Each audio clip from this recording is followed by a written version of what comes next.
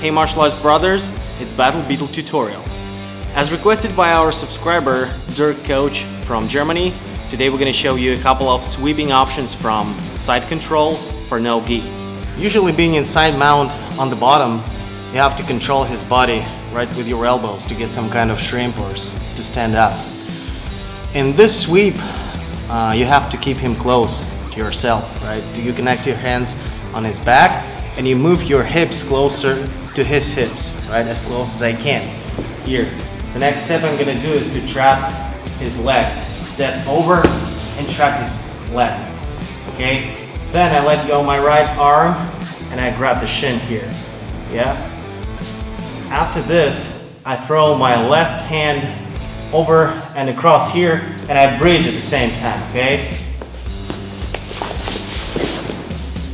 And I end up in a side control position myself. Okay, if I didn't get the first variant, I have another option here.